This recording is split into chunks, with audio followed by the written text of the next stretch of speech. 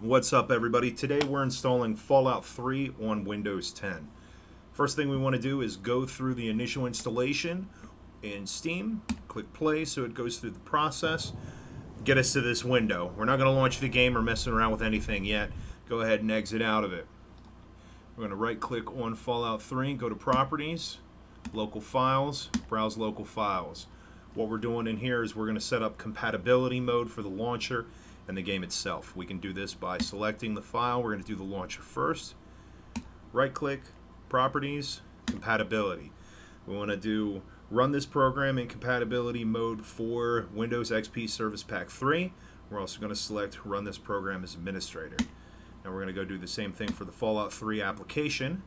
Right click, Properties, Compatibility tab, run in compatibility mode for Windows XP Service Pack 3, and run as administrator.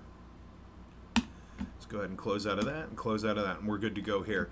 Next thing that we want to do is we have to install Games for Windows Live. Part of it is installed in the initial installation process for the game, but unfortunately it doesn't install everything. Go ahead and pull up whatever search engine you use. We're going to look for Games for Windows Live. First link that comes up here, download games for Windows Client. Select that. Take us right here to Xbox.com page. We're going to download. See here the GFW Live setup. Run that.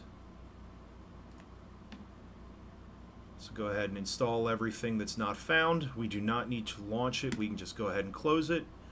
Close the page. And now Games for Windows Live is installed. All we need to do at this point is click play. Game will come up. We got the launcher here. Click play. Give it a second for the game to load. And here we go. Game's running.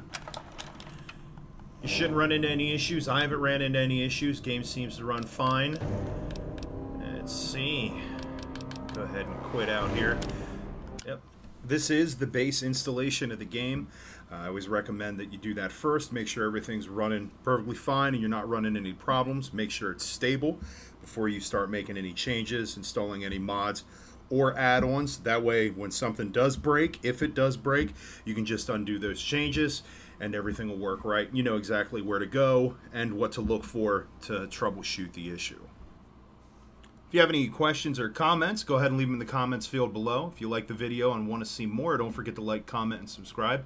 Check out some of the links I have down in the info section, and thanks for watching.